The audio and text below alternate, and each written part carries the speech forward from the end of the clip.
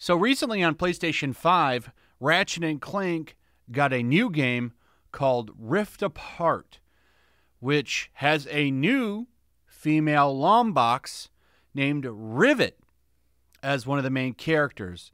And apparently, she's causing a little bit of a problem.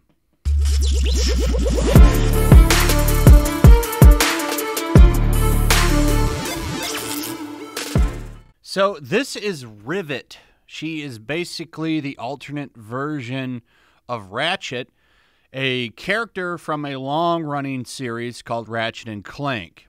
It's a PlayStation exclusive, in case you didn't know. And it's actually a pretty fun game. I had never played one of these games before. This was the first one I'd played.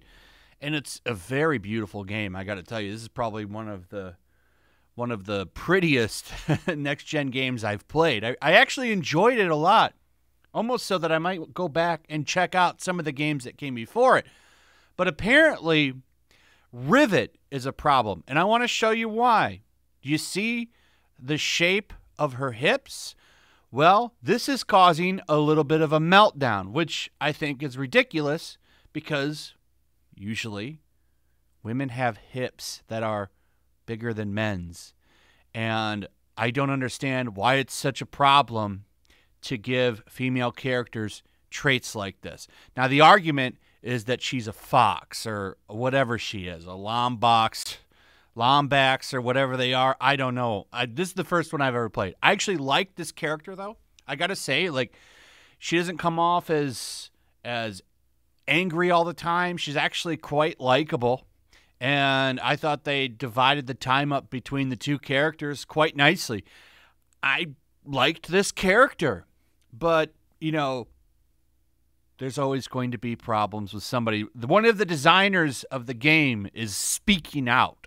And, of course, Reset Era is also upset. Let's take a look. So here's one of the people that worked on the game, and he's really upset that the character has small boobs and hips, that he had a meltdown on Twitter.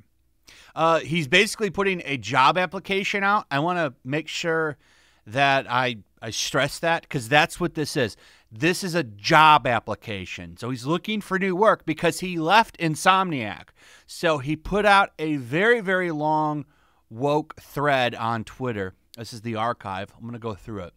Something for my fellow men in game development, especially those just now entering the industry. There are a lot of things you may run into that aren't directly harmful to people in the same way as sexual harassment, but they still contribute to hostile environments and harm. There's a strong chance I'm going to get flack for saying this publicly, but it's worth building up. It's worth bringing up because it's an example of how small things contribute to building environments that are hostile to women and all things and all kinds of other marginalized people in game development.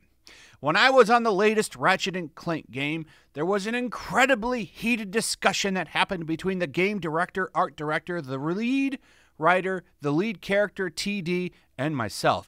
It was about Rivet, the female lead. Note, the three people above, including myself, are no longer at Insomniac. I'm not going to tag them because they're adults. I trust to comment if they feel it's appropriate. The discussion or argument really was basically about whether we should make Rivet look more stereotypically feminine looking. That is, should she have wider hips, visible breasts or bumps in her suit, and other physical traits we normally associate with cartoony women? Yes.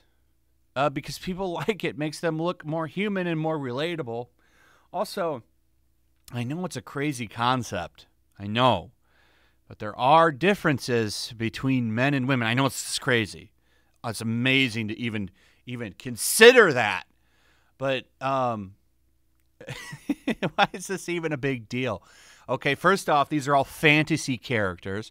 And I see both people would take that argument and some people would say, well, it's a fantasy character, so why do they need to look human?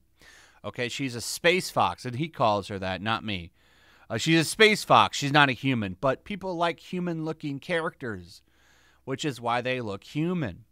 Okay, it makes them a little more relatable. Like, there's no problem with, like, Ratchet having the shape of a human, but why does Rivet need to, like, not look like a human female, right? It's very strange. It's the erasure. It's the erasing of women, basically. Like the traits that make a woman up are pretty much being erased. This is one of the reasons why when a female character has large boobs, you see a big outcry. This is why I started calling them all Twitter Puritans, because anytime a woman has a butt or boobs or, you know, that hourglass shape, people get crazy about it. Okay? And it's kind of weird, and it's kind of a concern. It's erasing of feminine traits.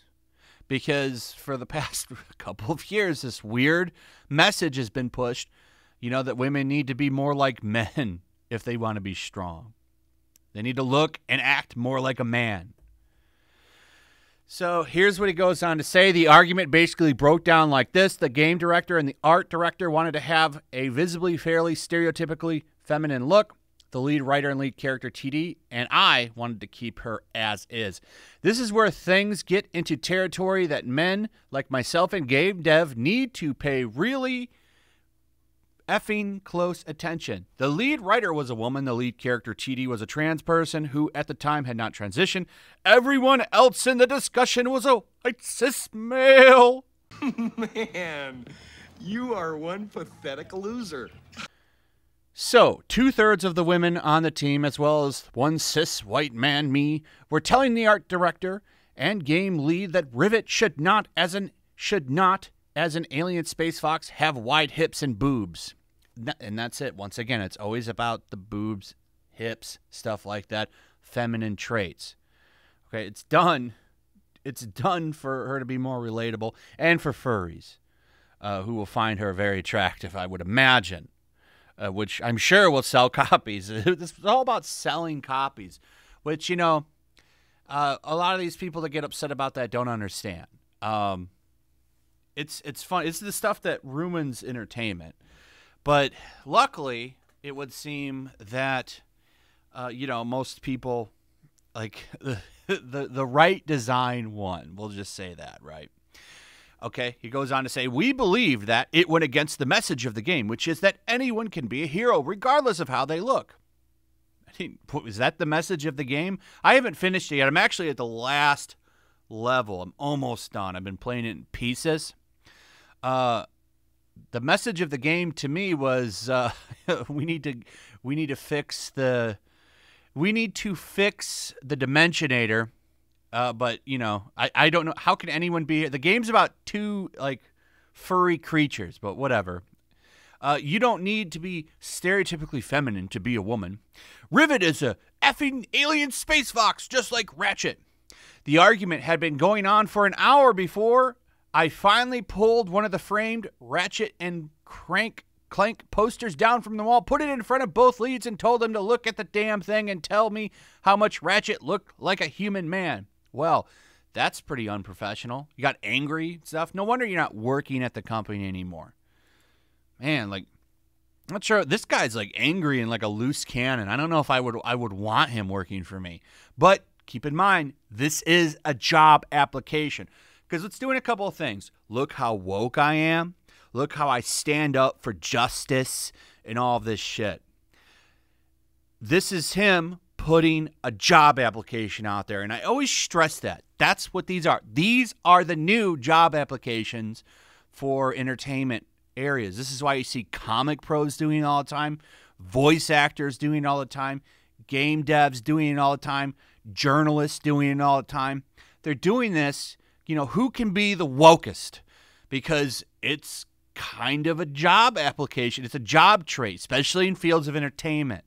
So they put this out there so that they can be noticed and looked at. Now, someone will go look at this dude's work, say, "Ooh, we run a very inclusive work program here, sir. Would you please come and bring your expertise of wokeness to the team? Doesn't matter what kind of work you've done. I like your wokeness, sir." And they'll bring him on. So it breaks people's trust when you allow things like this to happen unchallenged. If you don't push back against tiny little things like giving Rivet boobs, you're essentially saying those things don't matter. If the small things don't matter, where's the line for bigger things? I would say it doesn't matter. Who really gives a shit if the character has boobs? Okay? This has happened throughout the history of cartoons and so on and so on. All of these like animal characters have always had human traits, even the men. But that doesn't matter, does it? Only matters with the ladies, this erasure of women. I am not perfect, and I have let things like this happen unchecked before. It happened at my first job, and I regret some of the choices made when working on their characters there. It's not effing worth it. Speaking up about small things, heads off, Blizzard scale BS. For the game journalists read this, I will not be commenting on the article you are inevitably writing. Do not contact me unless it's about work, which is exactly what I'm imagining he'll get.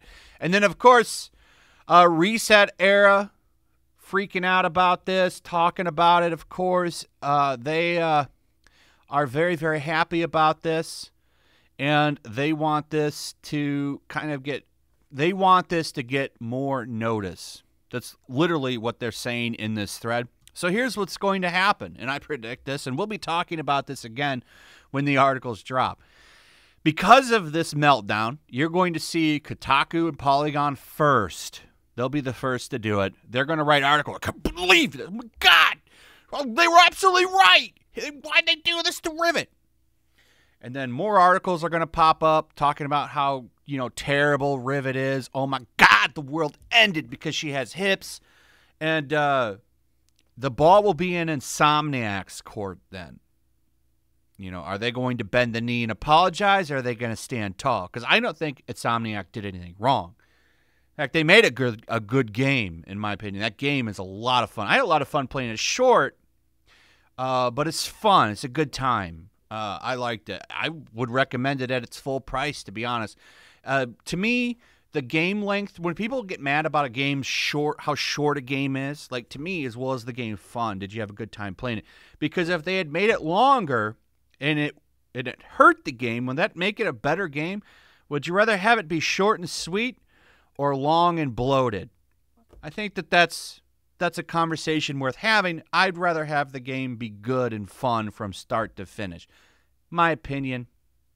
That's just my opinion. Anyway, that's pretty much it. Let me know what you guys think about all this. I'd like to hear from you. Also, if you would, please like, subscribe, share the video. Make sure you're still subscribed. Hit that notification bell. I'll see you guys on the next one. Peace. Also, take a moment. Make sure you're still subscribed to the channel. There's something going on right now, and they've been unsubscribing people. So just take a second and double check on that, and subscribe if you're new. Also, if you want to help support the channel, check out my Teespring store. There's a link in the description. You can find some merchandise in there that you might want to check out.